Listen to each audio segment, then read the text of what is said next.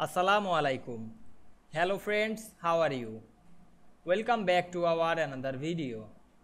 In this video, I am going to show you how to keep footer on the first page and last page in Word. Let's get started. At first, we have to open a Word document. Then we want to keep footer on the first and last page. Firstly, create some page. Press Ctrl Enter on our keyboard and we can see here we create 3 pages. Then go to the first page and go to layout menu. Then click breaks drop down menu and choose continuous. Then go to the second page and apply this process. Then go to the third page and applying the process. Then go back the first page and go back the insert menu.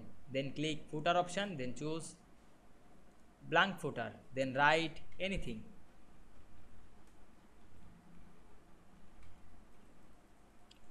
Then go to the second page and click link to previous. Then select the footer text and delete it. Then go to the third page and click link to previous. Then go back the second page and now we delete this text. Then click close header and footer. Now we can see here we keep footer only first and last page very easily. I hope you enjoyed the video. Please like, comment, share and subscribe my channel. Thanks for watching.